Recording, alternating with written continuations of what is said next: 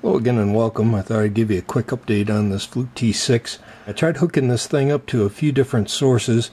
One of them was a 3-phase, I think around a 5 horsepower motor. Unfortunately, it didn't have a motor controller on it. I also tried it on a system that was using phase control. That system drew about 30 amps. This thing didn't have any troubles with either of those, but one of the things people have been asking me about was how this thing worked with the variable frequency drives. So I've got a couple of them at home. This is one of them. This one's made by Mitsubishi. This one's rated for 3.7 kilowatts. I also have a smaller one that I use for a lot of testing. That one's rated for 1.5 kilowatts. These are both 3-phase, 240 volt units. One of the things I may not have explained very well, I had talked about the breakdown voltage of the MOVs. I didn't really go into detail on this GDT because I've covered that before. But I suspect that the breakdown voltage of this GDT is somewhere around 2000 volts. There's quite a difference between using a MOV and a GDT.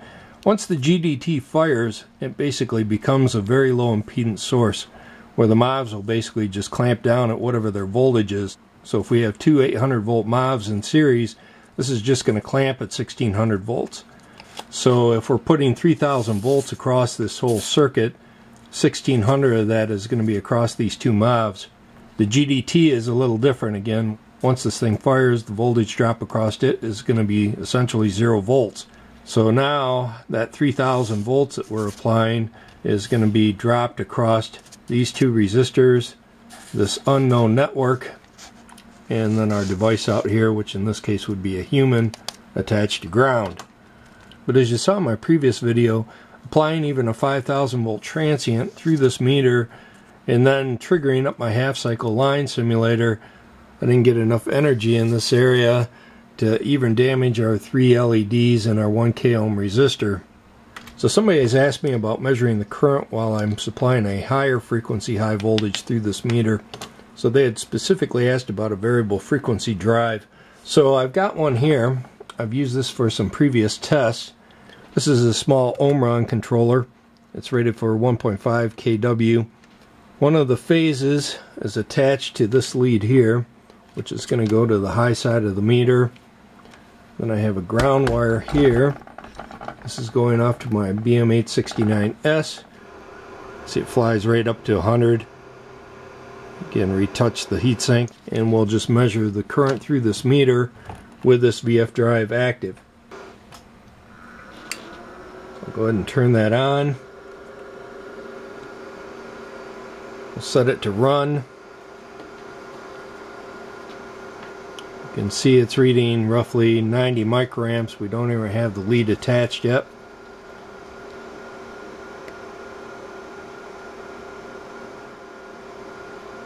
So it looks like about 200 microamps. Let's try it in the milliamp range. Looks like about 170 microamps. So that's with the meter off. Let's go ahead and we'll switch it to the voltage mode.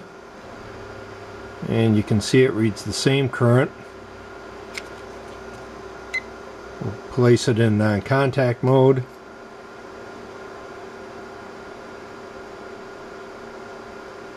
See the same current. And let's try it in the resistance mode.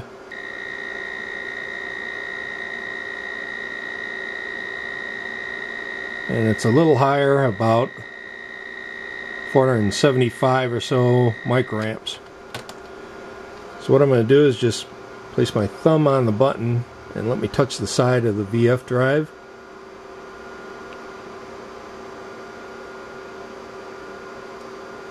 Yeah, I can't really feel anything. Let me try it in the other modes.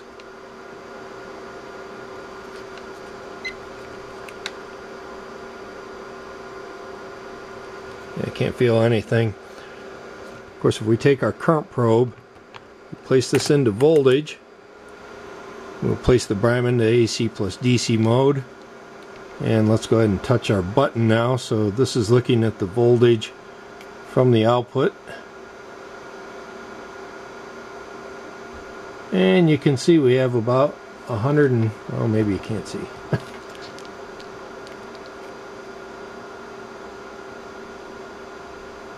And there you can see we have about 115 or so volts. Of course, again, if I place my finger on that to ground, you can see it dropping down pretty quick. What I'll do is I'll hold the lead on there with the one hand, and then I'm going to short this thing out with my other hand.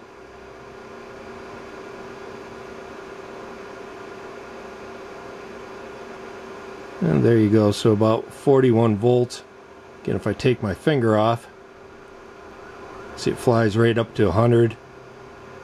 Again, retouch the heatsink, there's 35, 36 volts. So off to my left, this is a 3-phase 220 volt VFD drive. Currently is set for a fundamental frequency of 60 Hertz, and this has a carrier frequency of about 15 kilohertz. If we zoom in with the LaCroix, you can see the modulation.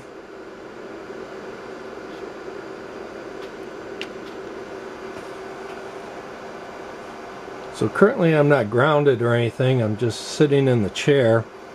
If I go ahead and touch the side of the controller, you can see it fairly closely matches what the Bryman's putting out. Again, this is me floating, and here I'm touching the side of the controller. So I'm actually quite surprised that it can read this as well as it does. So here you can see I have a small grounding wire. This is attached with a spring to the small button in the back. This is the test lead going down to the Bryman. We're just going to use that as our pickup wire. Again, we're going to be running this with the ARB, and that comes off to this bus bar over here. We'll be monitoring the output voltage using this Bryman BM869S.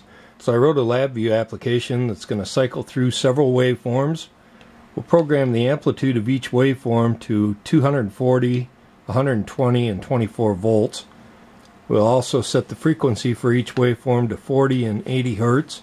I'll also be AM modulating each waveform with a 20% depth, and I'll be using a sine wave with the 9th harmonic of the fundamental frequency.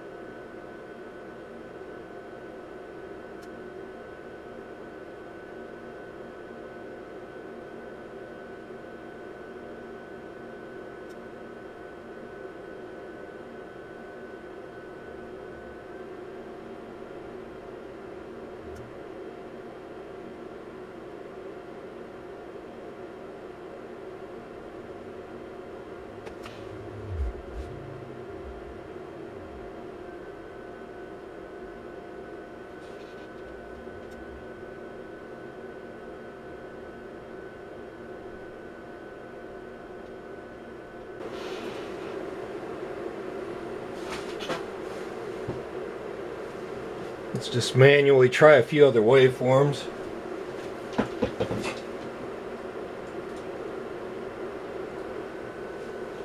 This is a pure sine wave at 400 Hertz with an amplitude of 255 volts. This is the same waveform that's being 40% modulated with a periodic random noise. Let's try dialing that down to 20%.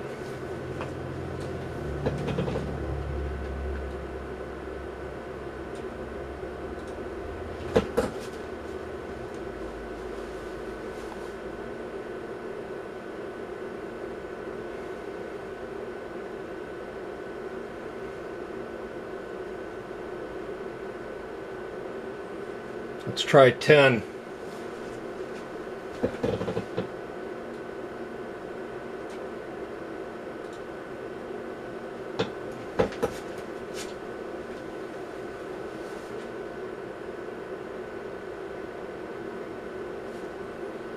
So somewhere between 10 and 20%.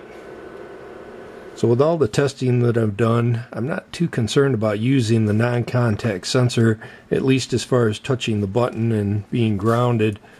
Again, it seems to work quite well with just touching the button and not even touching the ground. The one thing that does concern me about this meter is that if the waveform that I'm trying to detect with this non-contact sensor has even a simple spike on it, basically the meter can't pick it up.